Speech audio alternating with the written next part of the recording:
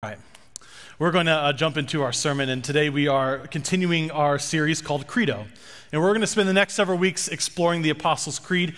And I don't know if any of you, maybe some of you grew up Lutheran or grew up in a more liturgical church, maybe a Catholic church or an Episcopalian church. You'll be familiar with the Apostles' Creed.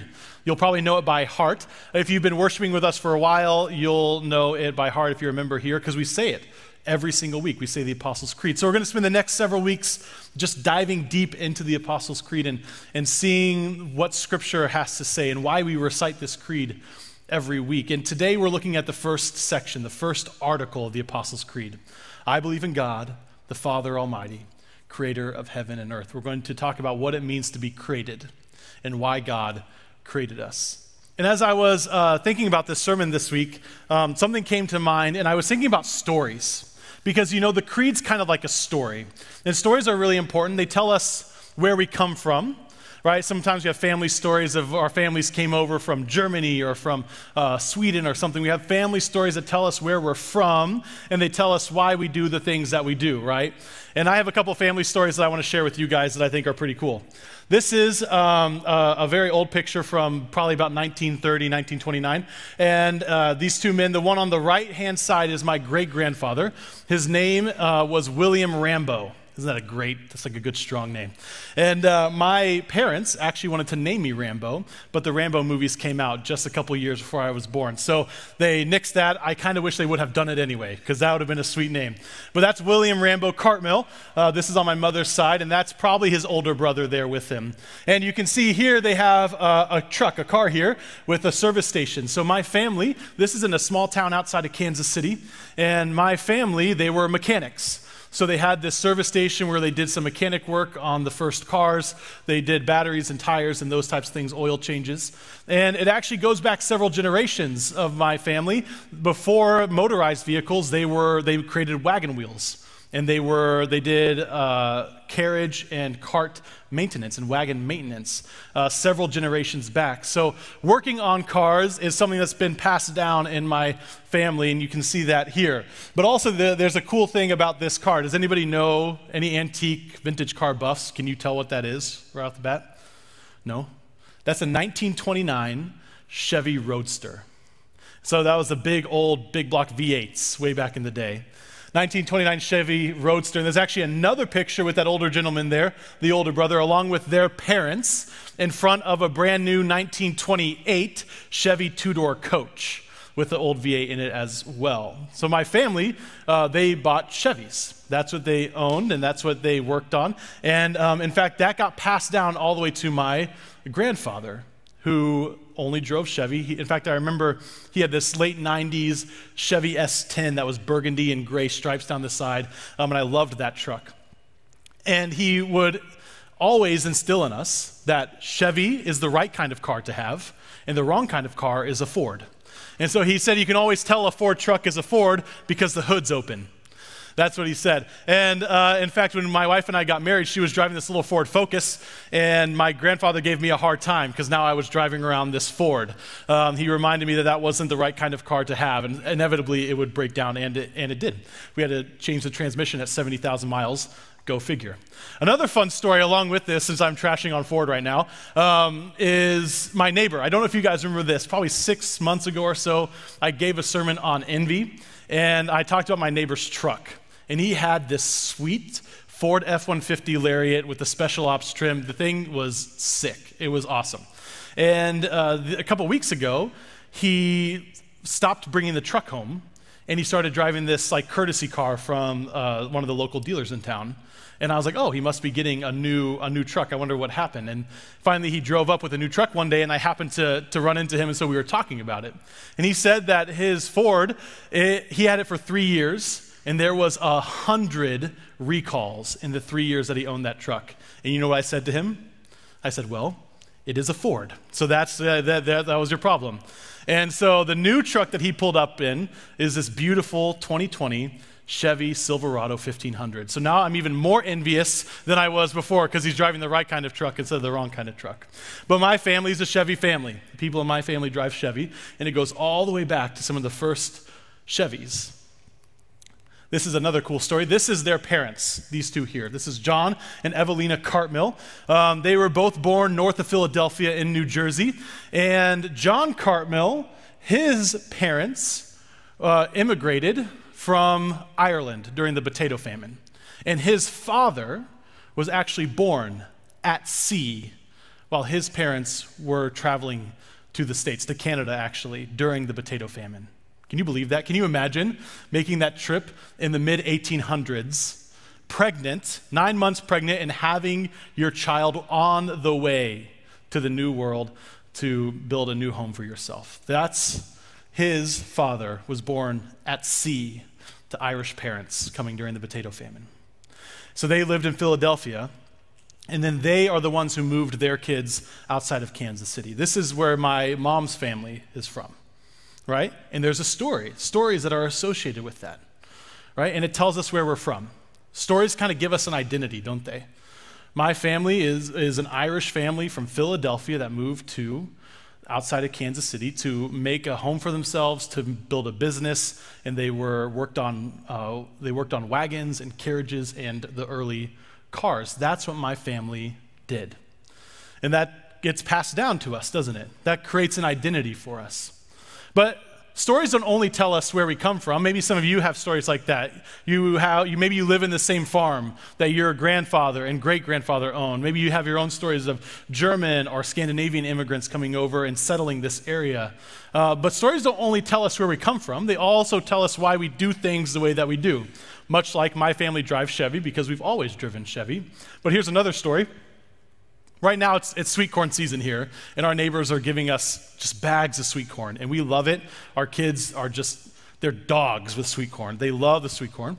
But I have my mother's side, her mother's side. I have a great-great-great-grandfather who absolutely loved sweet corn, and he loved to eat corn on the cobs, and he could eat and eat and eat and eat corn on the cobs. And one day, after he had a family and all that kind of stuff, one day when he was older, he had eaten who knows how many corn on the cob. He had eaten a ton of corn on the cob, and in the middle of supper, he keeled over right there, face first into a plate full of corn on the cob. He died in the middle of eating corn on the cob. And after that, it was passed down in my grandmother's family that children could not eat much corn on the cob at a time. They had to have 1 or 2 cobs, and then they had to wait a while, and then they could have another one. Then they had to wait a while, and then they had another one. So my mother's family, right, they didn't get to eat a whole lot of corn on the cob at one time because of something that had happened, right? That's a great story, isn't it? I love it. And it's true. That's all true. So stories tell us where we come from. They tell us who we are. And they also tell us why we do the things that we do. We drive Chevy because we have always driven Chevy. We don't eat a lot of corn on the cob at one time because, great-great-great-grandpa died while eating corn on the cob. It tells us why we do some of the things that we do. And in the same way, the creed is a story. It tells us where we come from, and today we're going to hear about where we come from. It also tells us why we do the things that we do.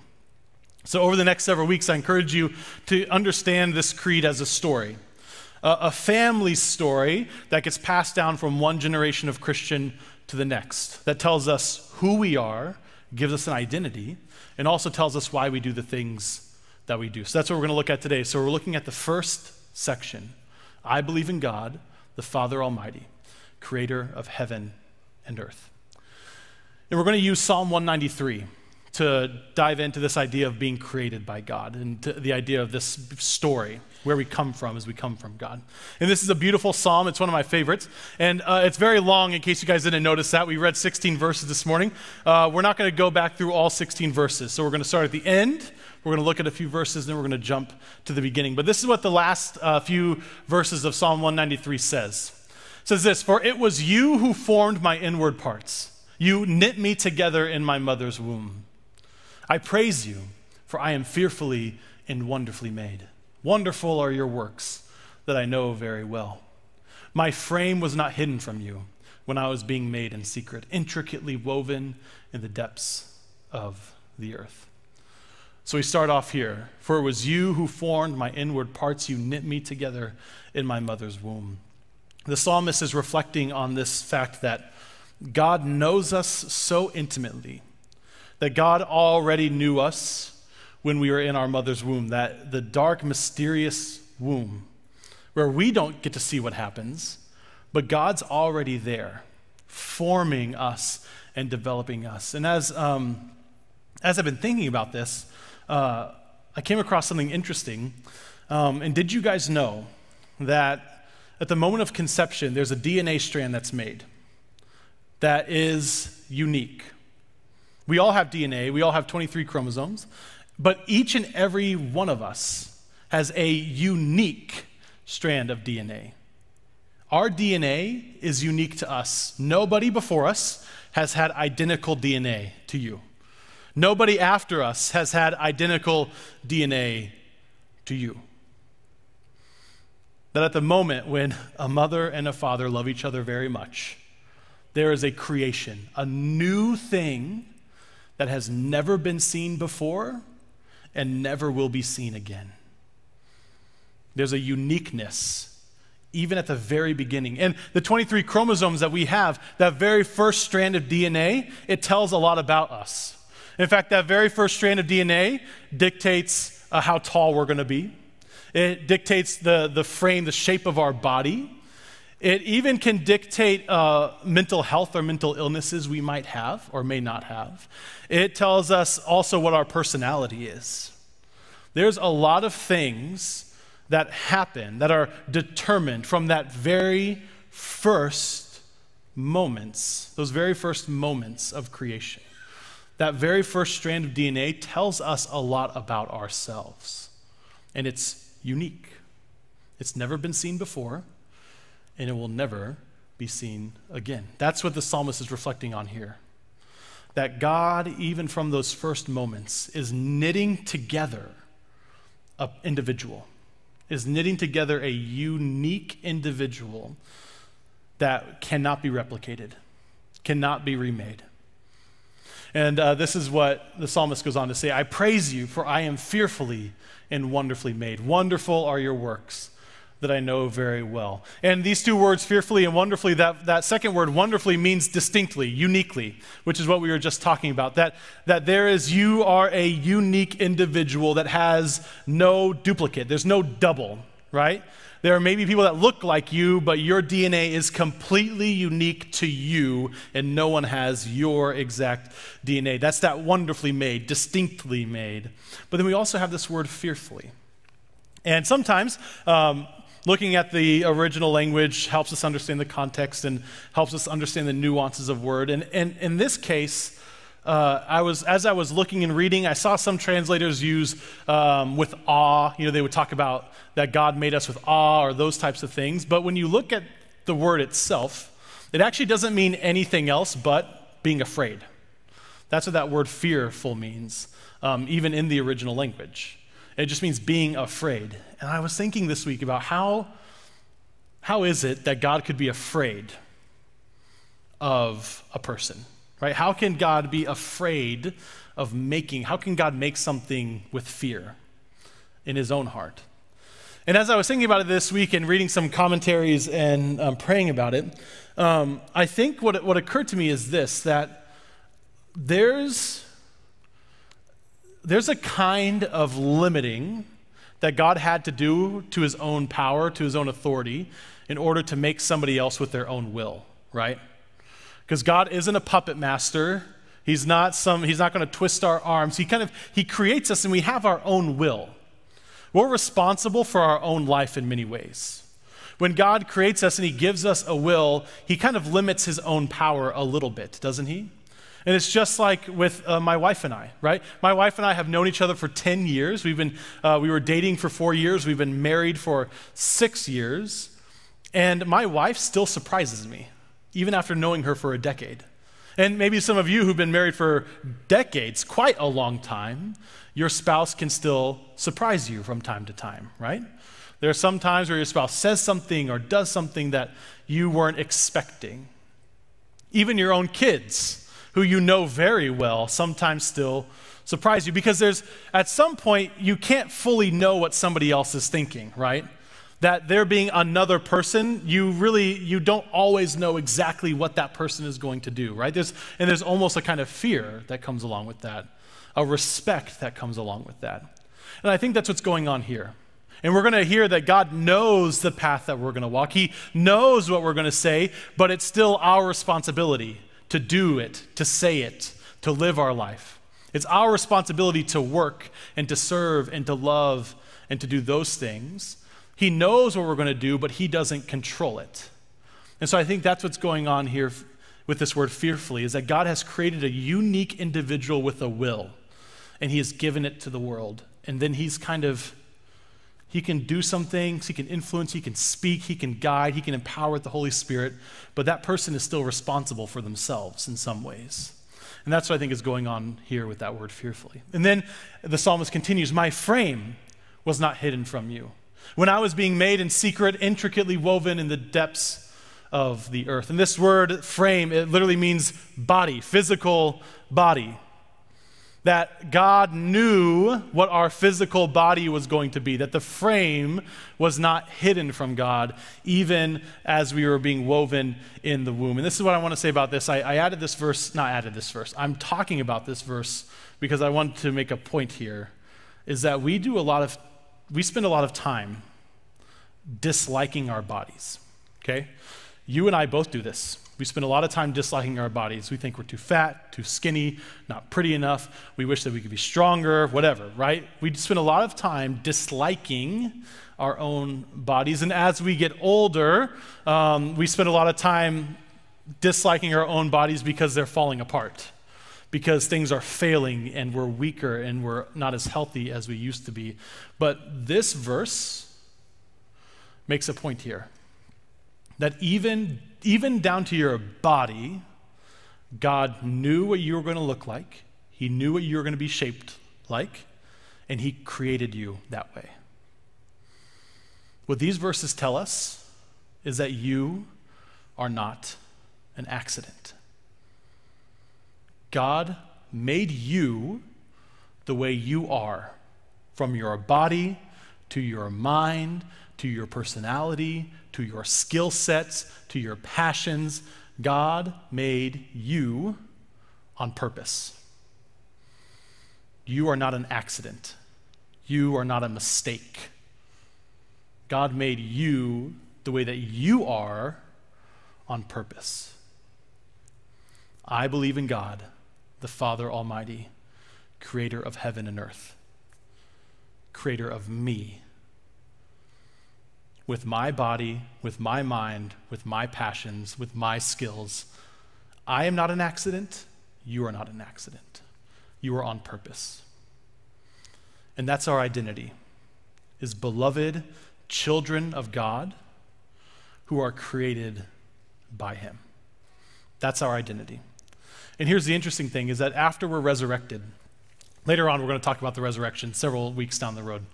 And at the resurrection, it's actually our bodies that are going to be resurrected, and we are our bodies. We're going to live in these bodies for all of eternity. Now we know they're going to be glorified, they're going to be different, but you are still going to be the same stuff that you are now. Jesus' disciples, after a moment of not recognizing him, they recognized him. They knew it was Jesus. They could tell by his face. They could recognize who he was after a moment, because it was still his body that was resurrected, just like it's going to be your body that's resurrected. You are not an accident. You are on purpose. God designed you uniquely with your passions and your will and your mind and your body on purpose. All right? That's our identity. It's created in God. And the psalmist actually earlier says this. Not only do we have an identity, but this is also the psalmist says, you search out my path and my lying down. You are acquainted with all my ways. Even before a word is on my tongue, O Lord, you know it completely. You hem me in, behind me, and before me, and you lay your hand upon me. So it says here, you search out my path. Like I said before, God creates us And he creates us with a will. So in lots of ways, God can guide us, but God doesn't dictate who we're going to be married to. He doesn't dictate what kind of career we're going to have. He doesn't dictate those kinds of things. So he creates us with a will so we can kind of go throughout our life and go down our path, but he knows the path. He searches out the path before we go there. As we walk along and as we lay down, we read later that he actually hems us in. He protects us from before and from behind. He knows where we're going, and he's already out ahead of us, protecting us and establishing the way that we're going to go, encouraging us and sending us and empowering us forward. So not only do we have an identity, but we also have purpose. We have something to do. We have a path that we are walking down. And this reminds me, when Jesus was asked what the greatest commandment was, he gave two answers. He said, love the Lord your God with all your heart, mind, soul, and strength. And he says, and the second is just like it, to love your neighbor as yourself. So the Lord establishes us, he unleashes us into the world, and he gives us a job to do. Our job is to love our neighbors as ourselves, to love and to serve our neighbors. And I'll tell you what, you can love and serve your neighbors if you're a teacher, if you work at the hospital, if you're a business owner, if you're a factory worker at Wall Clippers, whatever it is that you do, you can love and serve those people who are around you. If you have a spouse, that's your neighbor. If you have kids, that's your neighbor. If you have a workplace, your coworkers are your neighbors. Your bosses are your neighbors. Your employees are your neighbors. All the people in your actual physical next door neighbors are also your neighbors. Wherever you go, wherever you interact with people, those are your neighbors. And so, although God doesn't dictate what kind of job we're going to have or who we're going to marry, at the end of the day, we may have many different paths, many different careers, but we all have one job. And that job is to love and to serve our neighbors. Our purpose is to love and serve those around us. I like to say that Christians should be the best employees, should be the best coworkers. We should throw the best parties. We should be the best bosses. Because the singular mission, wherever we work, whatever it is that we do, our purpose is to love and to serve those who are around us. That's why we want to do our work as best as we can. That's why I want to work with excellence. That's why we want to make sure that we are being responsible with our finances. That's why I want to make sure that our marriages are healthy and our kids are healthy. It's because we're trying to love and serve the world, and that's hard, right? If you don't work well. That's hard if you don't treat your wife well. That's hard if you don't treat your kids well, right? We love and serve those around us so that we can better love and serve those around us. That's our purpose. We have lots of careers. We have lots of things going on, lots of different families, but we have one job, to love and to serve our neighbors. And it says here that God hems us in behind and before. That God is already working ahead of us. And he's already encouraging us from behind and pushing us and empowering us to move forward. That's our work. And so this story of the creed gives us an identity and it gives us a purpose. And this is what we hear today, that God created you with an identity. A unique individual that the world has never seen before and the world will never see again.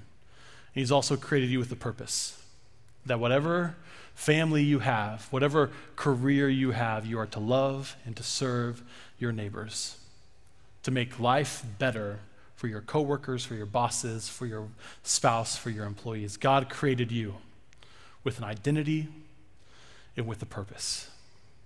That's what the creed tells us. I believe in God, the Father Almighty, creator of heaven and earth. Amen. Let's pray.